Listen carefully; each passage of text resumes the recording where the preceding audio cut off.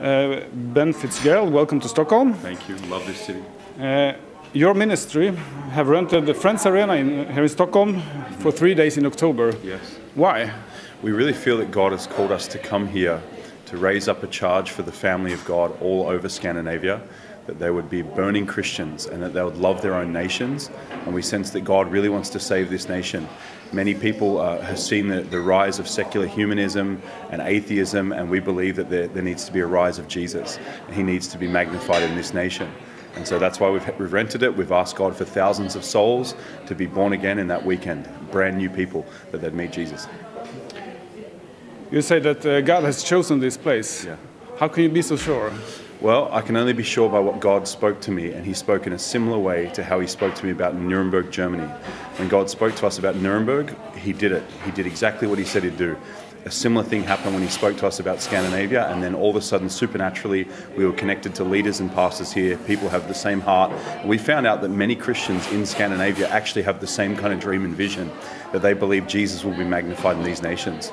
I also received a text message from a friend of mine who can't speak English, who wrote it in broken English, wrote down, I believe the next place that you guys will go is Scandinavia. And he had no idea. We had not talked to anybody. And so since then, we've received many prophetic visions, many confirmations. Even 2 days ago, a man walked up to me, and after a couple of minutes of speaking, he handed me $17,000 and said, I want to give you this towards Stockholm. So many things are following what God is saying, so we follow Him. Yeah. Last summer here in Stockholm, another ministry rented Globen, also a huge arena, and a few hundred showed up. I heard it was a few thousand. Yeah. Are you nervous that this will happen to you as well? I'd only be nervous if I believed success was filling stadiums. I don't believe that's success. I believe success is having the presence of Jesus in a room and seeing people born again. So I want to see people saved. If it gets 3/4 of the way filled, praise God. If it gets filled, praise God. What I want to be filled is the altar call. That's what I want filled. So that's what I care most about. And I admire anybody who steps out in faith and says, we believe God has called us to do something. Even if they fail, I think God admires boldness more than He does skepticism.